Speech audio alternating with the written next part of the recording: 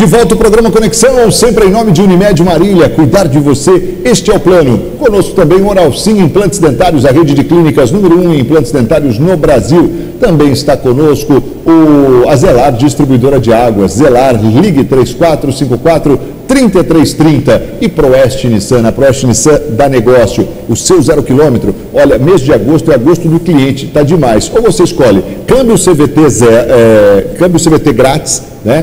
Preço do mecânico, mas você leva o automático, ou você prefere tabela FIP no seu usado, ou você prefere 36 vezes com taxa zero. Você escolhe, é a gosto do cliente, na Proeste Nissan Tiradentes 1268. Fale com o grande Maurício Tavares Bento, que é o gerentão lá da Proeste, com toda a sua equipe de vendas. O Conexão de hoje batendo um papo aqui com Luiz Fernando de Nóbrega, que é psicanalista e está aqui batendo um papo conosco hoje sobre redes sociais, né, sobre as mídias sociais e o efeito, o impacto delas na nossa vida, no nosso dia a dia. Fernando, queria falar um pouco aí dessa questão, né, das terapias, né, da psicanálise. Como é que a psicanálise aborda aí uma questão como essa? Dá para a gente pensar aí num tratamento até mesmo a médio prazo?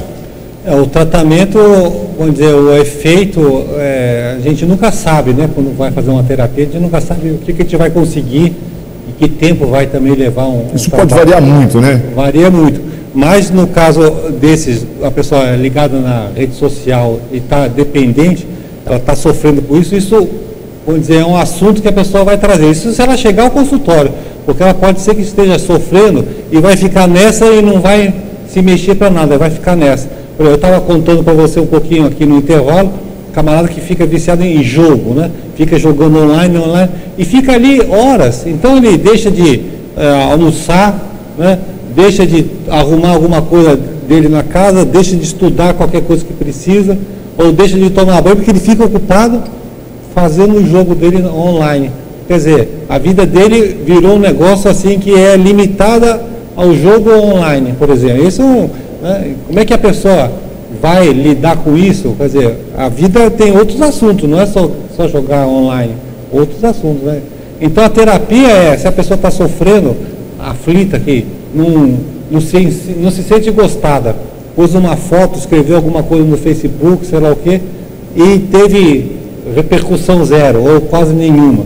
Está frustrada, então ela vai ter que lidar com essa frustração. Como é que ela lida com a frustração? Aprende a viver com a frustração, com o sofrimento, que nem gente comum, né? Como é que vive? Não porque acho que ninguém mais quer ser comum, né? Com o advento das redes sociais, ninguém mais quer ser comum, ter aquela vida pacata, tranquila. São raras as pessoas, hein? Eu conheço ainda algumas raríssimas exceções de que estão distantes de Facebook, de WhatsApp, e eu posso dizer uma coisa com toda franqueza, são mais felizes, viu? Eu conheço algumas que não tem nada disso, não estão metidas em rede social nenhuma, assim, mas eu acho que também é um risco a pessoa ficar fora do que é do momento, né? Por exemplo, outro dia escutei uma entrevista com um músico, que ele dizia que, na opinião dele, ele achava que ele estava na época mais rica que podia existir, porque ele tinha acesso a tudo que existe de música, que ele pode escutar pelo YouTube, né, ver as músicas. Então ele podia ter acesso a tudo isso, coisa que antigamente, como é que a pessoa tinha acesso à música que faz lá no Japão, não sei aonde? É dificílimo, né? Hoje você tem acesso a tudo, então a informação está aí. Então é uma riqueza, né? A vida digital é uma riqueza. Então se você, tem pessoas que têm celular, mas o celular não é smartphone, que a pessoa só usa para ligar e receber chamada. Para virar smartphone, a pessoa tem que aprender a usar aplicativo, né? Rede social, né? Senão ela está fora. Eu acho que é um risco também a pessoa ficar fora. Ô Fernando, e eu acho até mais, eu não sei qual a sua opinião, mas eu tenho a impressão que, na verdade, na maioria das vezes, não é a questão das redes sociais que prejudica o indivíduo.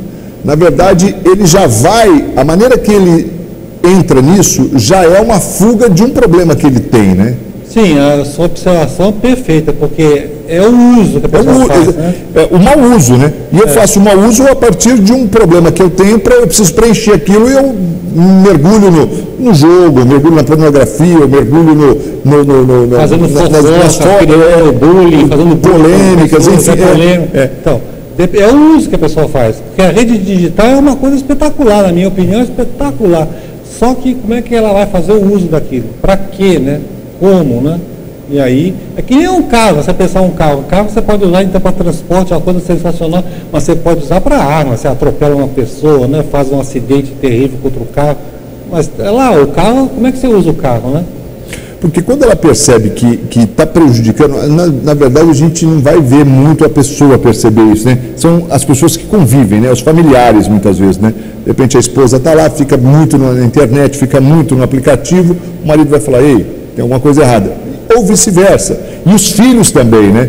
Quer dizer, é algo que... Porque a gente vê que os relacionamentos já estão extremamente abalados a partir disso, né? A partir Bom, você falou uma coisa que me veio, por exemplo, isso às vezes eu vejo no consultório. O camarada é casado, ele fica aflito porque ele quer ver no celular da mulher o que a mulher está fazendo, né? Ela está vendo... aí tem isso, Então fica tipo policiando o uso do celular da outra pessoa. Então quer ver um WhatsApp com quem que ela está falando, né? O Facebook, o que ela anda vendo, na internet, o que ela está buscando, site do quê. Então fica uma coisa assim que a pessoa começa a ficar um tipo de policial controlando. E fica neurótico, né? E aí vira um sofrimento, porque a pessoa quer tipo, controlar a vida da pessoa. O que a pessoa está fazendo? Né? Pois é, a gente está falando um pouco aqui das redes sociais, né, das mídias sociais, e aquilo que elas têm produzido, tanto de bom, né, quanto de ruim também para a vida do indivíduo, e a gente está dando esse enfoque aí exatamente quando a gente percebe que elas passam a ser prejudiciais, né, nos relacionamentos. Mas essa observação que a gente fez aqui, eu acho que é muito válida mesmo, é essa questão da maneira, do uso, né? O uso, quando você percebe que a pessoa com quem você convive ali não está usando de maneira adequada, é o momento de procurar ajuda profissional, eu entendo. Porque isso também não tem uma volta automática, né? A tendência é isso se agravar, né, Fernando? Esse tipo de coisa não se corrige sozinho, né? Depende, né? Depende muito da pessoa, mas se a pessoa percebe que ela está com dificuldade para ela mesma fazer alguma correção no rumo, né? Vamos dizer, então ela procurando ajuda vai ter uma chance de dar outro caminho, né? Usar de outra maneira, né? Mas depende muito, né? Isso aí depende muito da pessoa, da circunstância da pessoa, né? Tem gente que acha que não, terapia é bobagem. Não falando da vida comum, né? Tem gente que nunca vai aparecer no consultório uma pessoa dessa que acha bobagem. Agora, tem a pessoa que sofre com angústia, aflição, poxa, acho que eu preciso conversar com alguém porque eu estou sofrendo. Então, percebe, é muito individual, né? Você pode ser, que você veja uma pessoa que você conhece, amiga ou da família, você pode dizer, vai procurar um consultório, vai procurar alguém para conversar. Pode ser que a pessoa ache legal, mas pode ser que ela nunca vá. E às vezes também, observando o perfil nas redes sociais de determinada pessoa, você também já pode perceber que ela não está bem, né? Com os tipos de post, né, que elas fazem. Por exemplo, a questão dos suicidas, você consegue observar meio que um perfil. Porque os assuntos que a pessoa procura, né?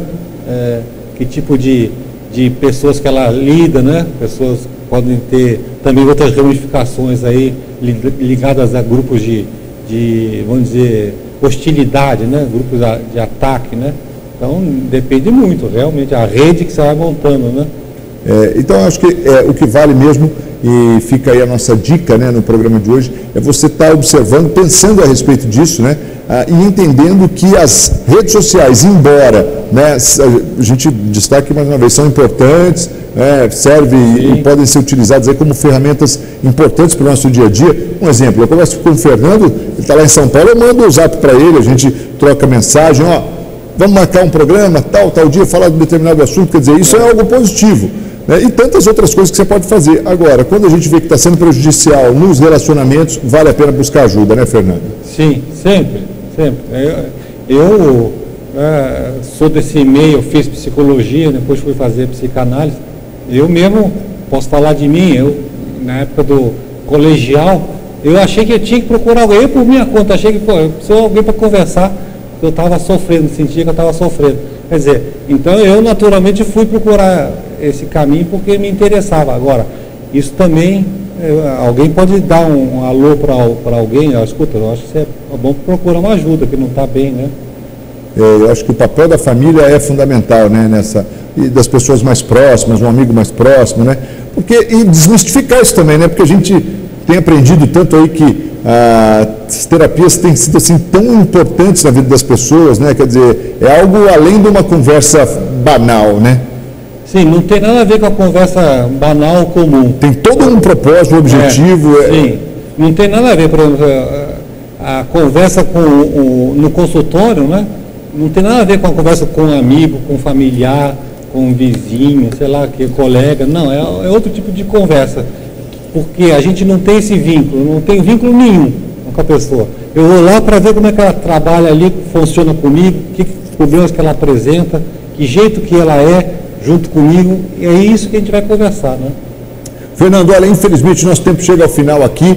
Mais uma vez eu quero te agradecer muito pela presença, pedir para o pessoal já colocar o contato do Fernando aí também. Se tiver qualquer dúvida, entre em contato aí pelo WhatsApp aí, ó, tá vendo? O WhatsApp é bom às vezes para isso. Pode ter dúvidas, a pessoa pode mandar uma mensagem pelo WhatsApp. Aí, ó, tá vendo como? Esse é o lado bom. Quero te agradecer, viu, Fernando, mais uma vez, sempre uma alegria te receber aqui. Marcos, eu também agradeço, obrigado pela oportunidade e ao pessoal que está aí também acompanhando a gente. Valeu. Luiz Fernando de Nóbrega, psicanalista, o nosso entrevistado de hoje aqui falando sobre redes sociais. A gente fica por aqui, de volta na quarta com mais um programa, sempre em nome de Unimed Marília, cuidar de você, seu plano. Oral Sim, implantes dentários, a rede de clínicas número 1 em implantes dentários no Brasil. Zelar, distribuidora de água, e Proeste Nissan, na Proeste Nissan dá negócio. Ótima noite, fiquem com Deus e até lá. Tchau.